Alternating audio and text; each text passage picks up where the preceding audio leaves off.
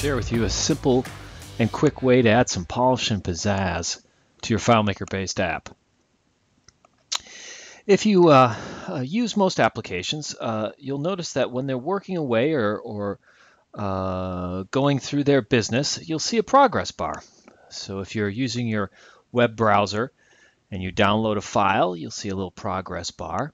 If you're booting up your iPhone or Android device, or even your computer, you'll see a little spinning wheel or bouncing ball or something to tell you that the process is moving along. So I'd like to show you how you can create that same sort of thing for your FileMaker based app.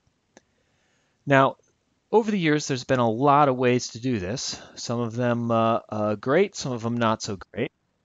This is a sort of a spin on that, adding one of the new features in FileMaker 16, which is the card style new window. So what I have in front of me is a simple app with two buttons.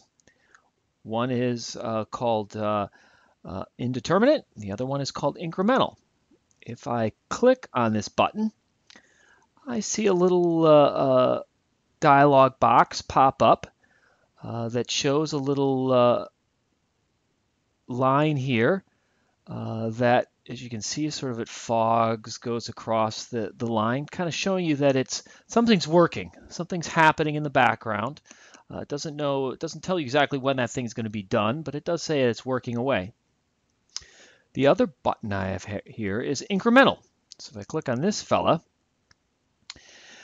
I get a line that's blank at the moment, but if I hit this little add button, you can see that it progresses until it's complete, and then if I hit it again, it's cleared again.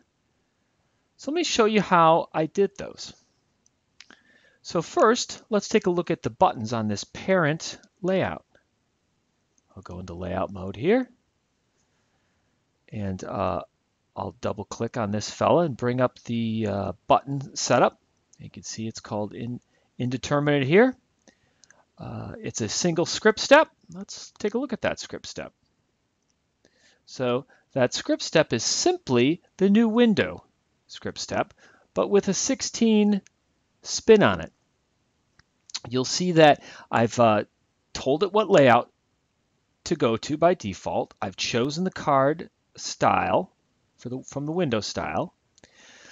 If you notice that these fellas down here are blank, but FileMaker, when you select a card style, fills in these fellows. You can see them sort of in light gray here, and they're based on the size of the layout I chose.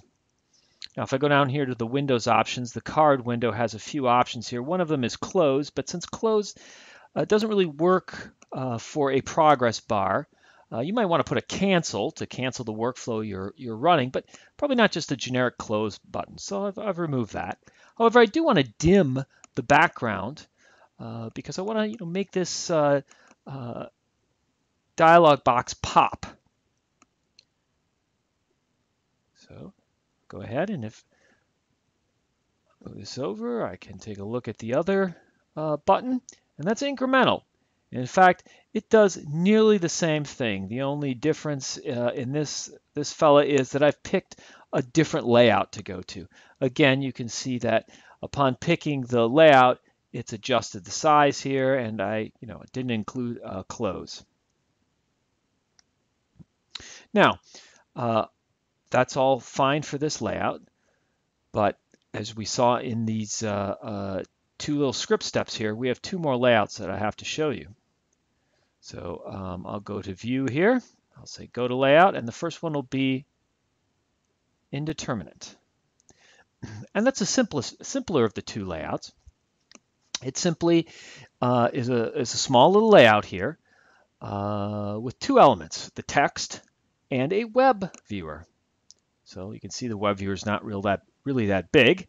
So I'll double click on that fella, bring it into View here.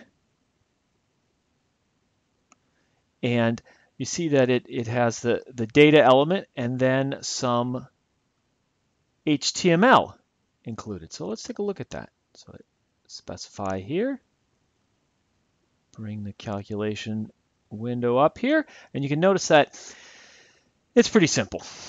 As I say, it has some simple HTML on both ends here, the top and the bottom. But the thing that really makes it sizzle is this little progress tag here. Okay, and that really defines the element that brings up the progress. Now this will be different depending on what operating system you're using. In Windows, it's sort of a stretchy elastic string of balls. In the Mac OS, it's sort of a small little bar. Okay, you can do all sorts of stuff with this, but we'll kind of explain that later. Right here, I've just put a open tag, close tag, so we just get the generic effect we're looking for. All right. The next layout that I want to show you is the incremental, which involves a little more, a few more things. So again, we have the two elements here, the text and the web viewer. We also have a button down here, and I'll kind of show you that after we take a look at what's in the web viewer. So I'll click that. And you see that this has a few more things, all right? So it has the open tag for progress, right? And it has the close tag for progress, but it has some more stuff in here, right? It has this stuff right here. So there's a few options that you can use for the progress bar. You can format it and color it and give it different borders and what have you. But what I'm going to focus on here is the two things which that make it a incremental, which is the value and the max. Okay, so I'm going to do a percentage here. So I'm going to set the max at 100. Okay. Now, the value, I'm going to make it a variable. All right. Now, I could have made this a global field that you type in. Right now, it's a global variable. You could set this via a script. If you got to certain parts of your workflow, you could increment it. Here, I'm just going to increment it manually. Lots of different ways you could have this update. So after we take a look at this, now we'll take a look at the other element that makes this layout different, and that's this add button here. So double click on the add button. Take a look at the script that runs this. So what we're doing is we're setting the variable. Take a look at it here. It's just a simple case statement. All right. If it equals 100, just clear it out. And we saw that when I was doing my demo. Or just add 25 to it. And you can see that right here. So that's a pretty simple part of this setup. Now, the one other thing we have to do is we have to refresh window in order to update the progress bar so we can see the actual change we've made. All right. Another thing I've added to this layout is, although this is simple text I've placed on it, I've made it a button so that I can close it by clicking on it, just for demonstration purposes. So now let's go back to that parent layout again. I'll go into browse mode.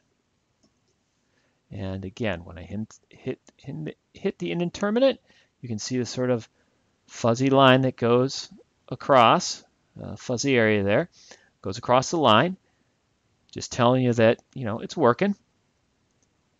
And the incremental, I just hit this button, and it's changed the global variable. And I can go ahead and show you that indeed that is changing. Bring over my data viewer here. And you can see that's 25. If I hit it again, it goes to 50, it goes to 75, and then goes to 100. So just want to show you there's a new way, if you utilize FileMaker's new card window, to, again, add a little pizzazz and polish to your FileMaker-based app. Thanks a lot for spending time with us.